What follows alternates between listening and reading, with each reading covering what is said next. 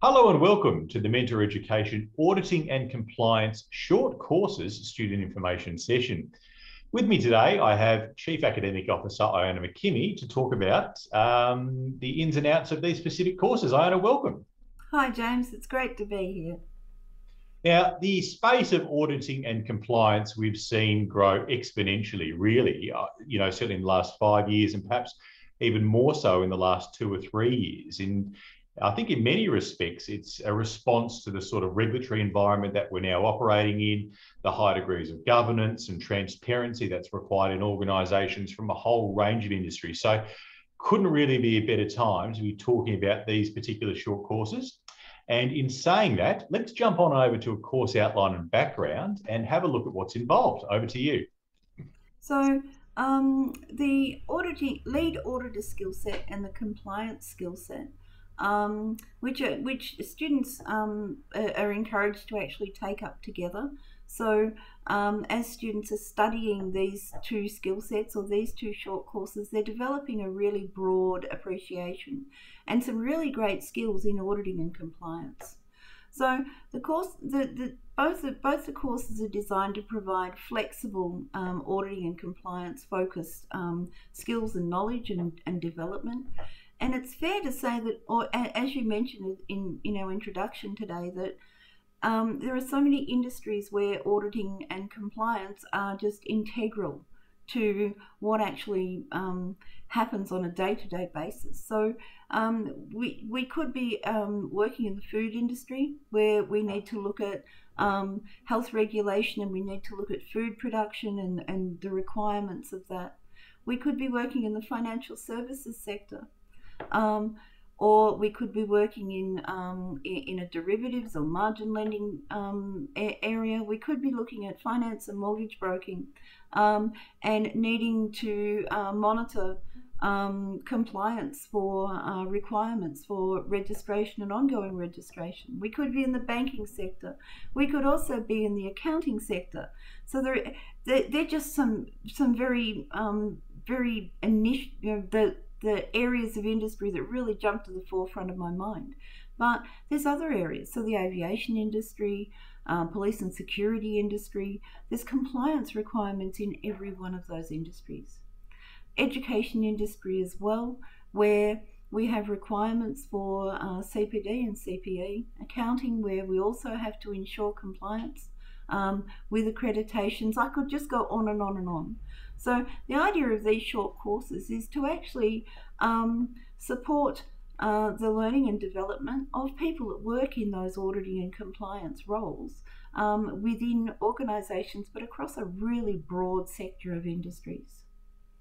Excellent. Now, whilst we've got it up there in front of us, probably worth just taking a moment to exploring how this particular series of short courses can be structured. So there is, of course, an option to bundle them together. So by completing the BSB SS00128 lead auditor skill set with the BSB SS00122 compliance skill set. Okay, because really there is a nice synergy between obviously the lead auditing skill set and the compliance skill set, which I think delivers a little bit more of a holistic range of competencies that can really be applied to a lot of the roles and sectors that you've talked about. But then there is, of course, the option to do them individually. And in saying that, let's have a look at each of the different skill sets and the units that are involved, and of course, the timeframes that potential students should think about allocating towards the completion of them. Over to you.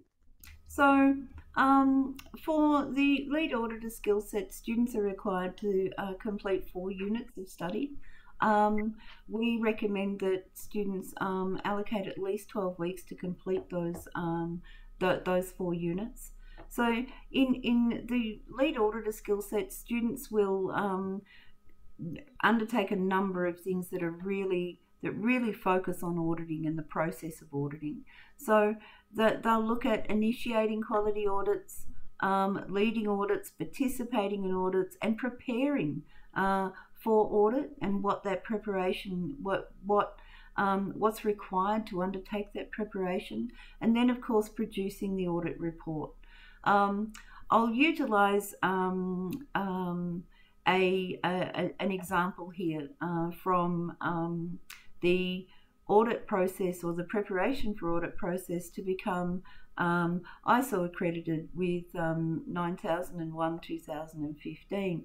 So what we do is we actually look at what's existing, so we prepare for the audit. Then we undertake a gap analysis, which is about the preparation process.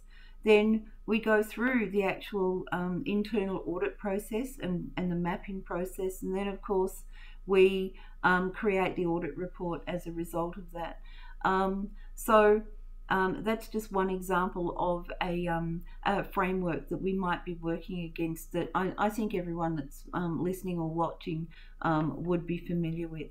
So that's what we look at in the Lead Auditor short course. The compliance short course is literally goes together so well with the auditing skill set. So we look at compliance frameworks and how we work within those frameworks. So how to take standards and regulations and guidelines and even parts of law, so the Corporations Act and so on and so forth, and how we work within those frameworks. Then we look at interpreting those frameworks in our own context and evaluating and reviewing the compliance within those frameworks and the performance of the organisation against those frameworks. And then, of course, we come back to our auditor skill set. So we look at how that compliance behaviour and that involvement in compliance actually leads into the audit process as well. So as we mentioned before, although they are two separate short courses, often we encourage people that are interested in audit and compliance or have those type of roles in any organisation to actually uptake both of these short courses together. Excellent. Now, probably one other thing worth exploring whilst we're talking about the individual skill sets is how that they can actually be put towards a subsequent qualification. Talk to us a little bit about what opportunities are available there. Okay, so the Lead Auditor skill set directly credits to the Diploma of Quality Audit. So students are able to actually take their completion of these four audits, these four units, and have them credited by an institution that delivers the Diploma of Auditing to their course, yes. Excellent. Now, we've talked already about the broad application of these particular skill sets to a whole range of industries and different occupations, and we've got obviously quite a number of them listed up there. But one that I wanted to draw attention to was the compliance analyst role, and this was just sort of one of many compliance type roles that are listed on the SEEK at the moment.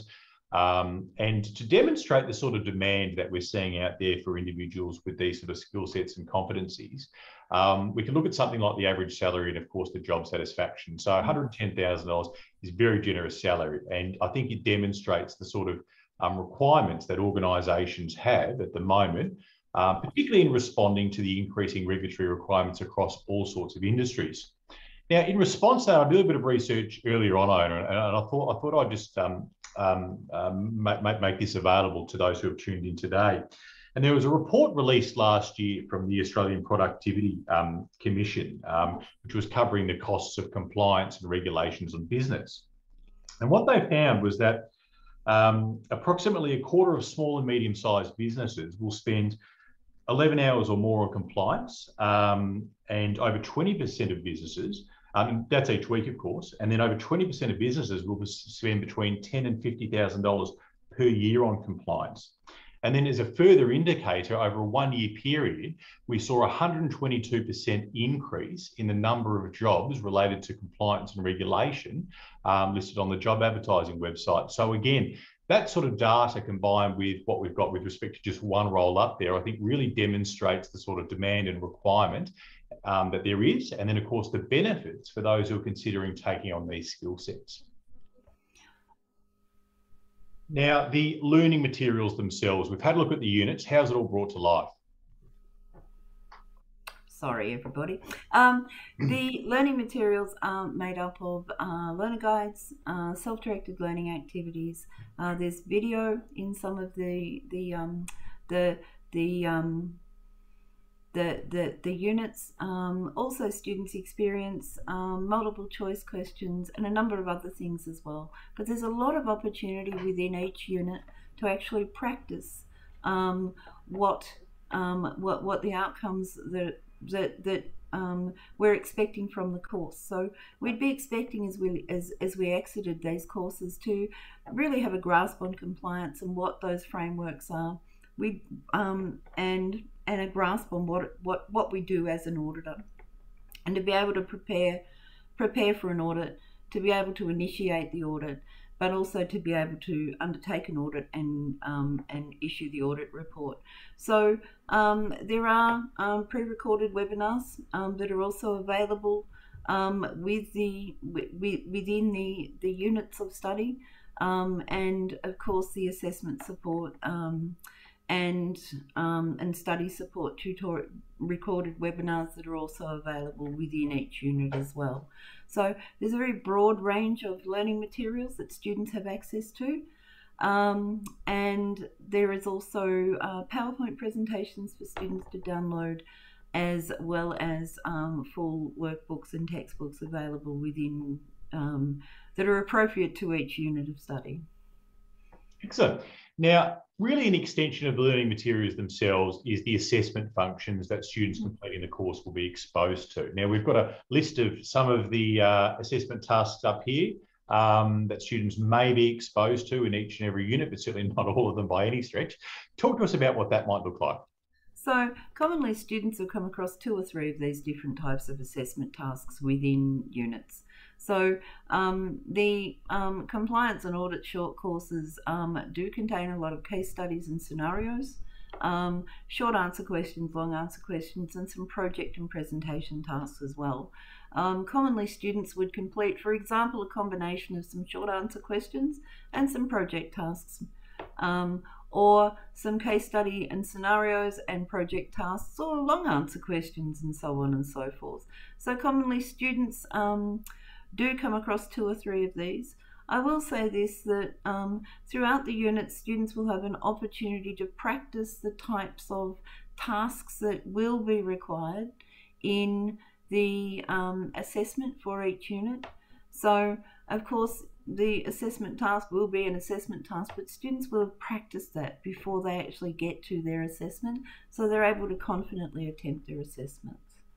Excellent. Now, in saying that as well, how closely aligned to, I think, what happens in industry is learning materials and the assessment functions? And I think, how confident could we be stepping into a role, focusing on, capitalising any of these competencies could we be, having, of course, had access to the learning material and then subsequently completed the assessments? So, common to all compliance and audit functions within organisations are certain skills and certain core knowledge, and that's where we focus on.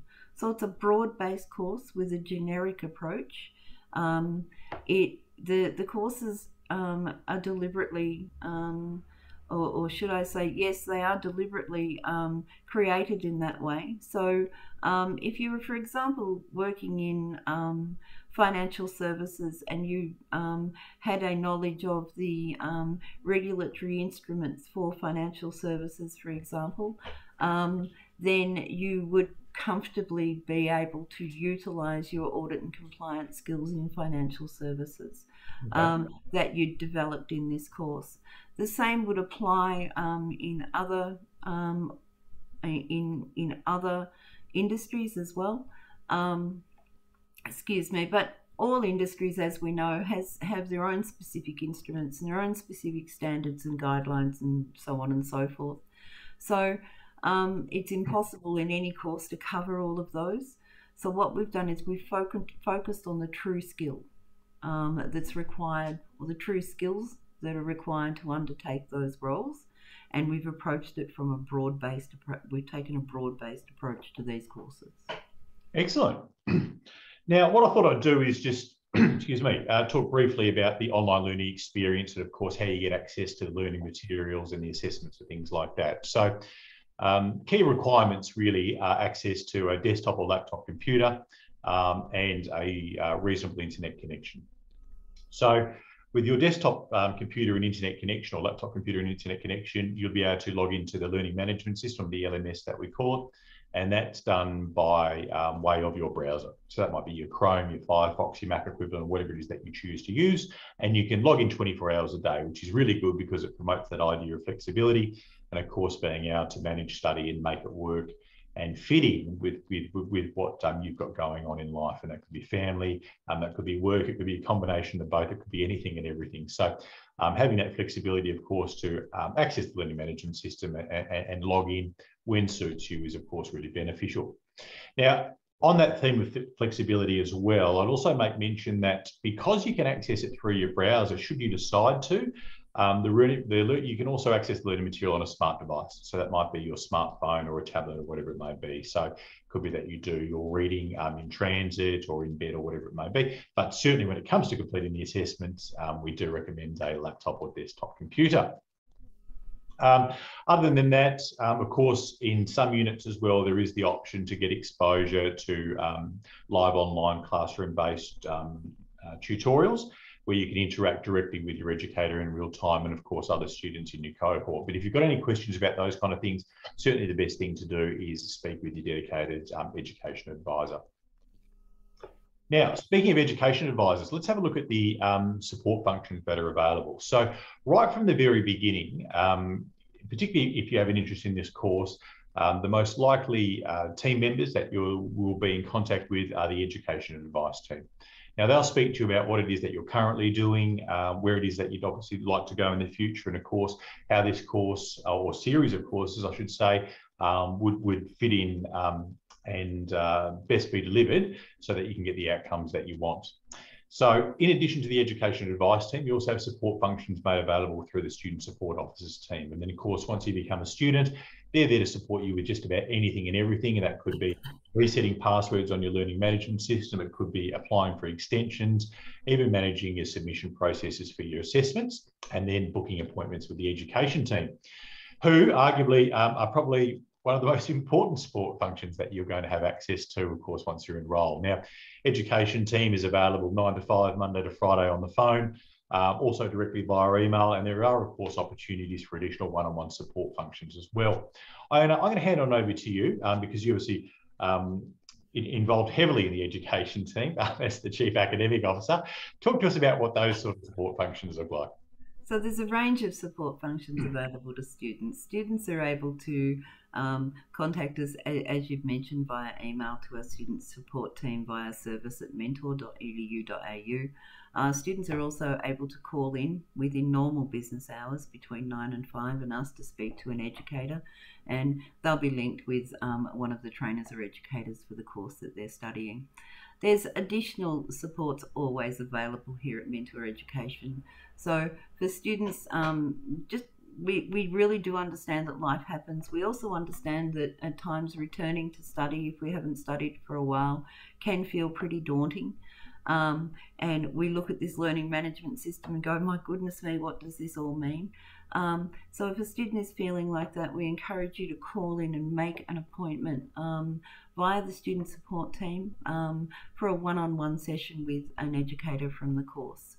That can happen at any time. So it may be a particular question regarding an assessment. It may be that a student has got very, very excited, as I had a student yesterday about a topic that we were talking about in a tutorial, and they wanted extra information. So that one-on-one appointment with one of the educators or the trainers for the course can be made at any time.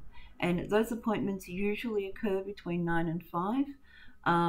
And in some courses, they're also available on Saturday afternoons as well, but not all courses. So check with the student support team if you do call in. Aside from that, there is this thing where life happens.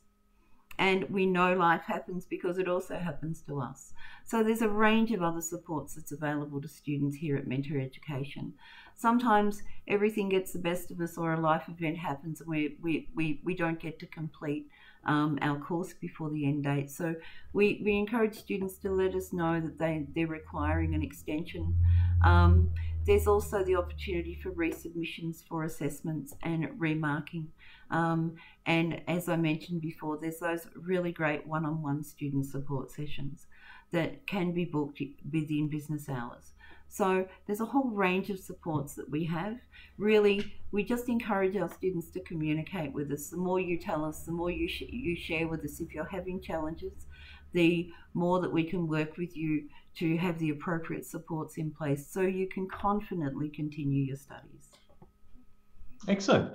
Now, I've also put together a series of questions that we often get asked when it comes to enrolling in courses and, of course, some of the deliverables. And the first one is, can I get government funding? And the short answer to that is no.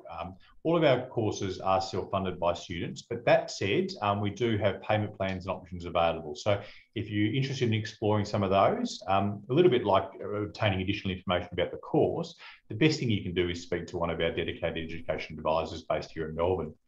Now, when can I start? You can start at just about any time. So usually we say, look, if you can get enrolment into us, you'll be up and running on the learning management system with access to anything and everything you need within a 24-hour period.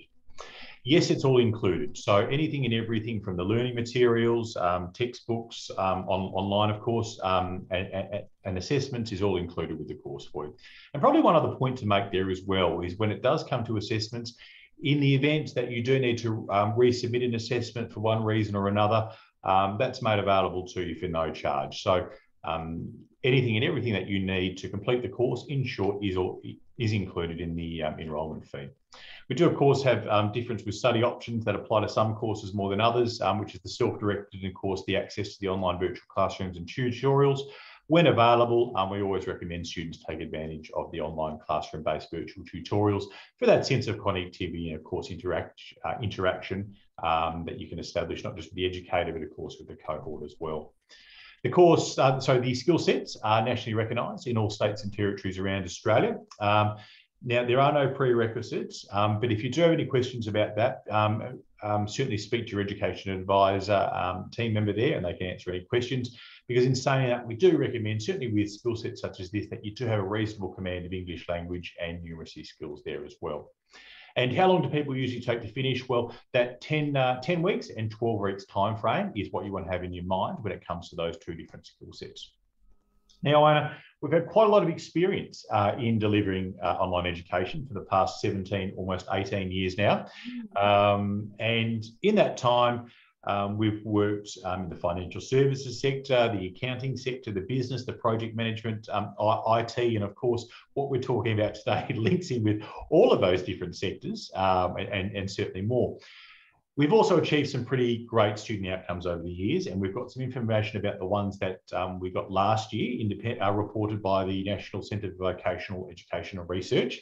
Now, I will make the point to those tuning in, these aren't our self-reported numbers. These actually come from an independent research body. And I'm going to hand on maybe to talk to us about what they actually mean. So every year, the National Centre for Vocational Education and Research undertakes an Australia-wide survey of all students in all courses at all levels regarding their courses and how they feel about them and what their experiences are. So we are eagerly awaiting the results from our 2021 survey at the end of October.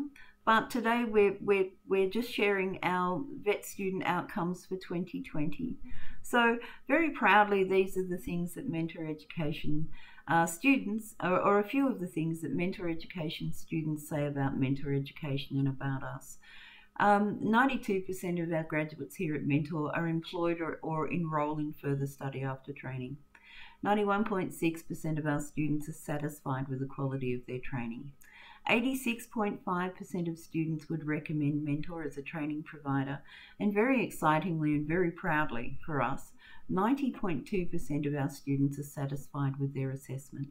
So we just thought we would share this in today's student information session, as it really demonstrates our commitment to our students and our prospective students, and And we're going to be very excited to see what our outcomes are for 2021. Excellent. Now, finally, if you'd like more information on what we've talked about today, head on over to the website, and there you'll be able to download a course guide which has got anything and everything which we talked about today, plus more, including detailed information about the skill sets and what's included in each of those units as well. The other way you can get in contact with us and get more information or enroll directly is to email us at courseconsultant@mentor.edu.au, and that way you can be put in contact directly with an education advisor who can, of course, answer any questions you may have. If you prefer to pick up the phone, 1300 306 146, call us direct. Again, 9 to 5, Monday to Friday, Melbourne and Sydney time. Our team, certainly our education advice team, is based here in Melbourne and always happy to answer any questions you've got via the phone as well. And if none of those options work, again, head on over to the website. We've got a live instant messaging chat function where you can chat in live real time with the team and again, answer any questions that you might have about this particular course. Iona, thank you so much for your time today. Thank you, James. It's been great being here talking about auditing and compliance. Excellent. Thank you so much to everybody who's tuned in. We certainly look forward to seeing you as students very soon. And as always, take an opportunity to excite your potential, and we'll see you next time.